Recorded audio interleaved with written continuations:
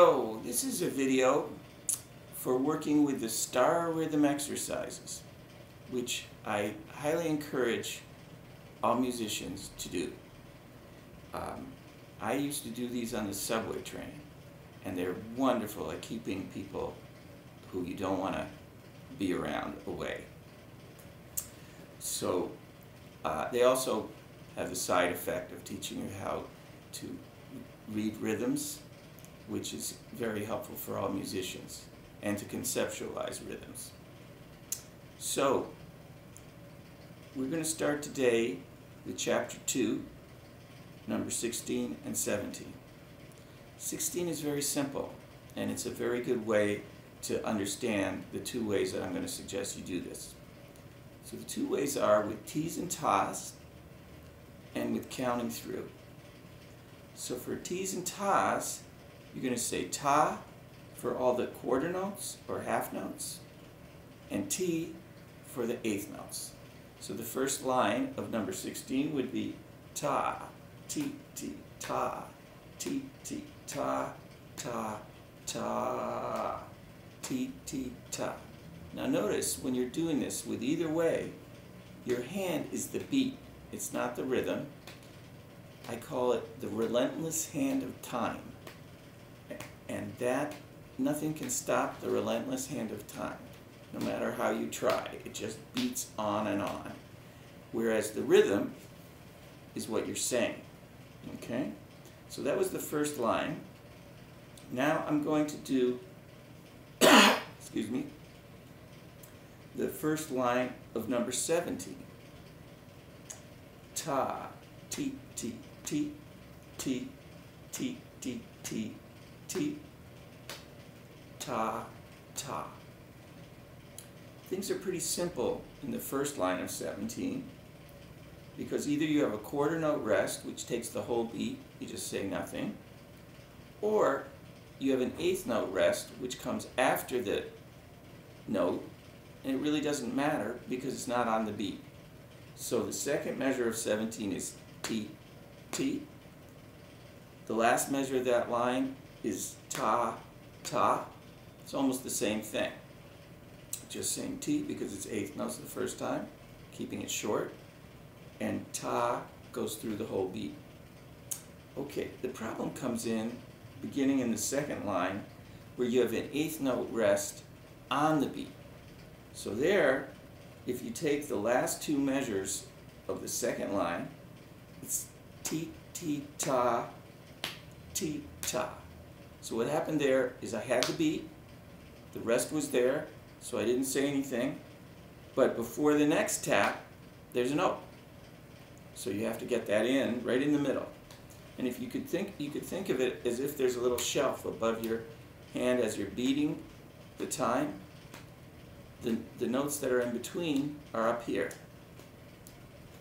Okay, so last two measures again would be T, T, Ta, T, Ta. Now I'm going to give you the next line as well. I'm going to start there and give you the next line. But the way to learn these is definitely not to copy what is here on the video. The video is just so that you can understand how to do it, and then you want to do it on your own. Okay? So this is the last two measures of the second line.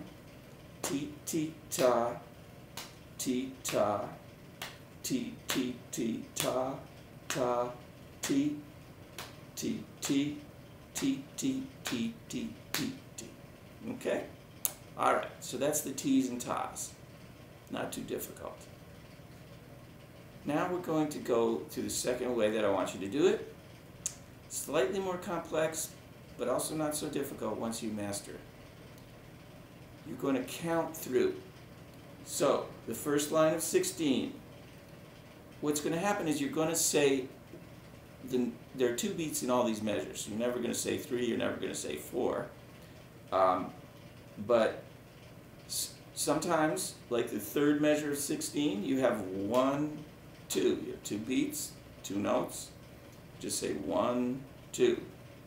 But sometimes there's a note in between the taps, just like we were talking about before, where you're hitting that little shelf. So then you have an and. So the first line of 16 would be 1, 2, and 1, 2, and 1, 2, 1, 2, 1, and 2. Okay?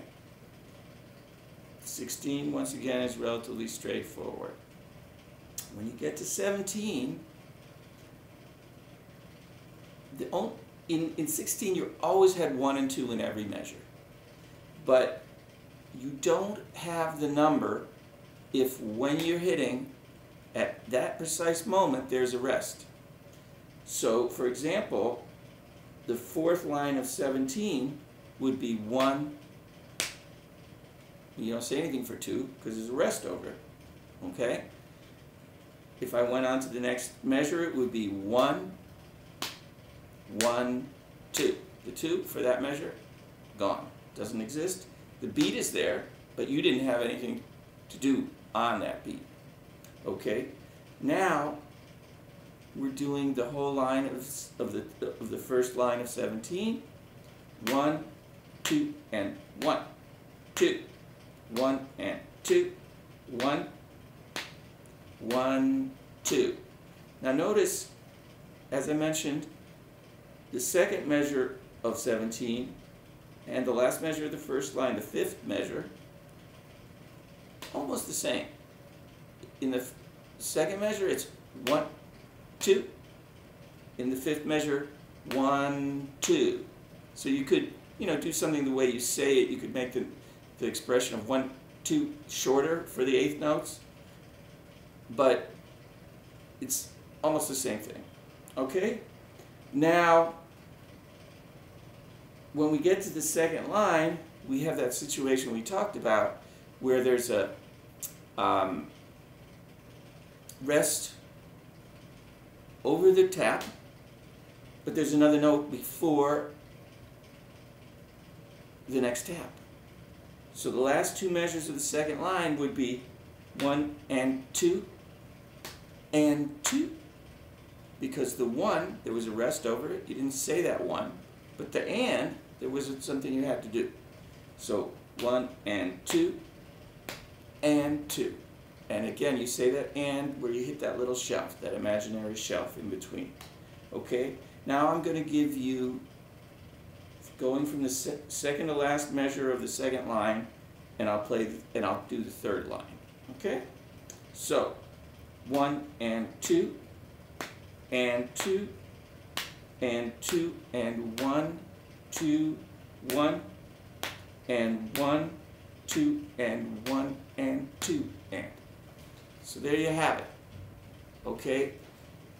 Next time, we'll start talking about 16th notes. Until then, happy practicing. It's an amazing book of great value. Rhythmic Training by Robert Starer. Buy it at your local bookstore or online. Starer, a fine composer from Brooklyn, and we appreciate his work.